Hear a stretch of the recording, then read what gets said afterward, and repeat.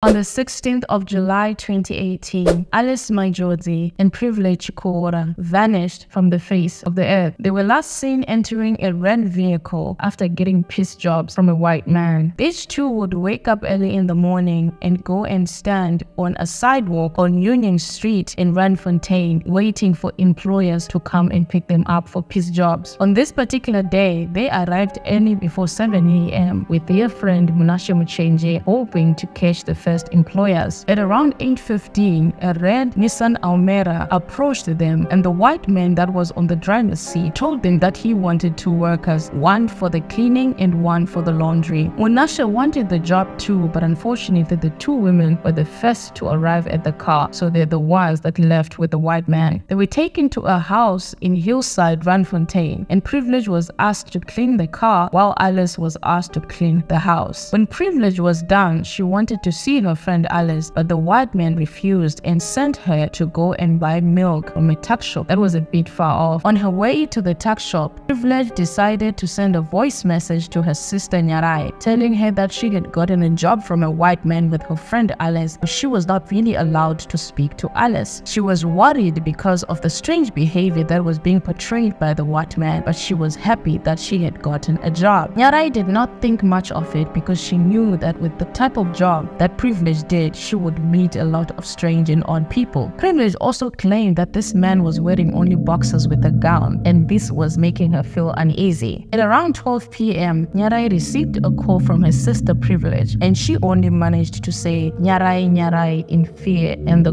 call went dead. Nyarai became extremely worried and decided to call Alice's number, but it was also not getting through. The next morning, Munashe waited for her two friends on the sidewalk, but none of them showed up. She decided to call them on their phone numbers, but none of the numbers went through. She tried to even call the people that lived with the two women, and none of them had seen them. Munashe decided to go to the police and report the two women missing. Nyarai was also busy trying to contact anyone that knew these two women, but none of them had heard from them or had seen them in the last 24 hours. Nyarai also decided to go and report her sister and her friend missing at the police station. The police only look for people after 24 hours or 48 hours of being missing, especially if they are above 18 years of age. So they only sent an officer 48 hours later. On the 19th of July, the police then sent an officer at Union Street to ask all the women that would stand there looking for employment if they had heard or seen the two women. The only detail they got from that investigation was that the women were last seen entering a red vehicle, and this was not enough. He needed more information. Luckily, he discovered that a shop nearby had a CCTV and he wanted the footage. He entered the shop and asked the owner for the footage, and the owner unveiled it to the police officer. When they looked at the footage, they indeed saw a red Nissan Almera passing through around the same time that Munashe had indicated to the police. The police officer showed the women on the sidewalk the footage that he had gotten from the shop, and one of the women managed to identify the driver of the red car. This information allowed them to trace the vehicle to a plot on Robson Street in Randfontein. 4 days after their disappearance, the police managed to arrive at the plot in Robson Street. On arrival, they managed to see a man named Blessing Bande, a caretaker of the plot. This man was a Zimbabwean and had worked at the farm for 11 full years. When the police officer showed him the photos of the two missing women, he recognized one of the women, Privilege. He had seen her washing the red car outside and he had greeted her, and that's the only manner of communication that he had managed to do with her. When the police asked him who was living on the plot, he then told the police that the tenants of the plot were Bernard Abraham Noyenth, a 52-year-old, and Suzanne Noyenth, a 37-year-old. The police then directed Blessing to open the house so that they could search for the two women because they were last seen on this plot. Blessing then contacted his landlady since the two tenants were not around, and the landlady allowed them to enter the house and search. When the police searched the property, they could not find any clues, but there was something strange. One bedroom in the house was locked. The police had no rights to break down the door, so they had to contact the landlord again so that she could bring the key so that they would be able to search the locked bedroom. Before they managed to break down the door, Susanna, the tenant's wife, arrived from work. She claimed that she did not have the keys to the locked bedroom and that her husband had asked her not to open the bedroom because he was preparing a surprise for her for their wedding anniversary. Since the wife of the tenant was now around,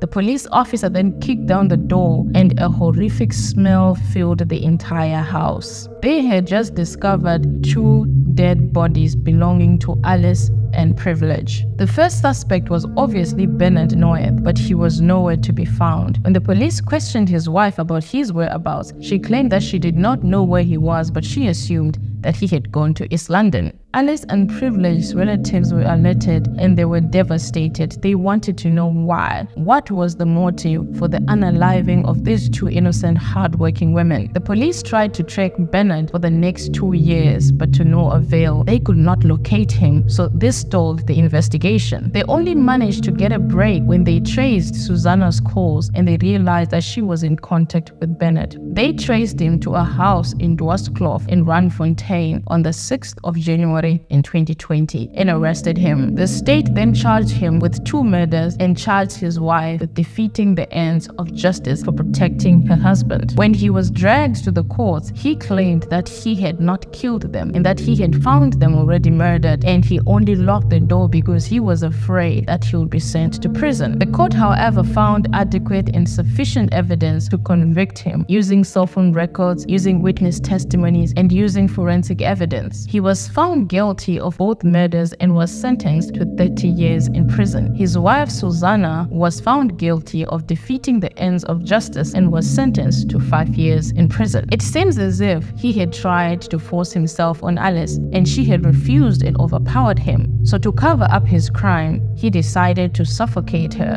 and kill her. After killing her, he now had no option but to kill Privilege because she would have been a witness against him. These 2 Zimbabwean hardworking women lost their lives in such a brutal way, all because they were looking for greener pastures. And this story is a stark reminder of how the Zimbabwean economic collapse has endangered many lives in the diaspora. May their souls continue to rest in eternal peace.